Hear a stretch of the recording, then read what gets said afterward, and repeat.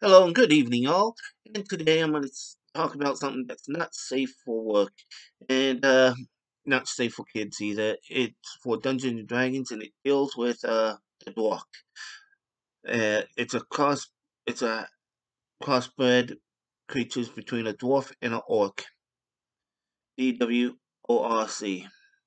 Now, before I get to this, could y'all help me out by hitting the like button and subscribing? It'll help me out with YouTube algorithms and help my channel grow. Now onto the DWORK. These creatures are always made out of um, the Union is always hateful, rape, and all that.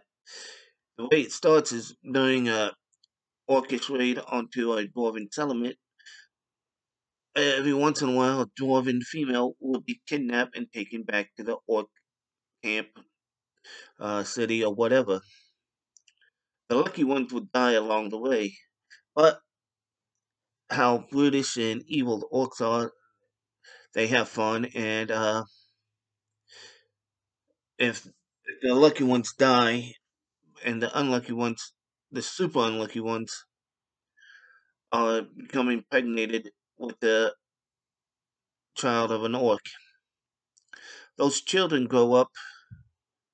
If the mothers have a chance, they kill the child after it's born to prevent the abomination from happening.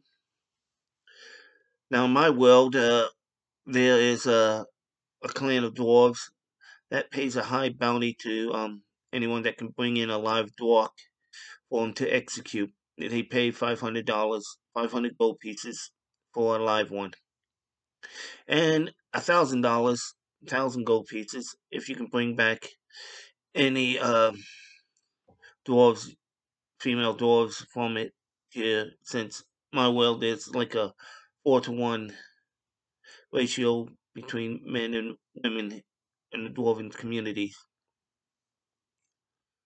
Or stats wise, you add uh, +2 to the strength, +2 to the constitution, -2 to intelligence, -2 to wisdom, -2 to charisma.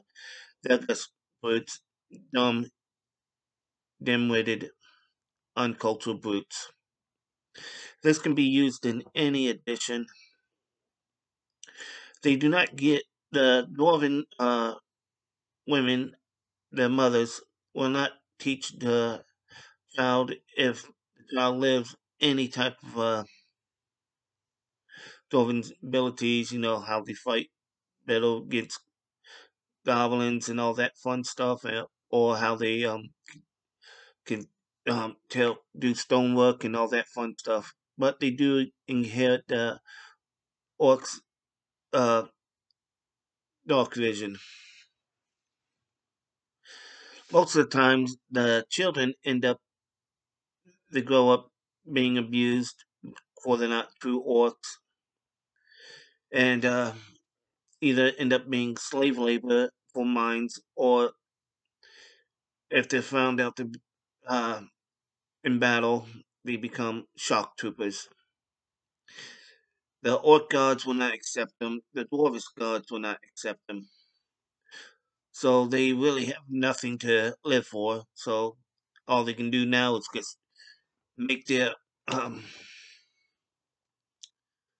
make their name so great that they'll be remembered in their tribes. That's all they can live for.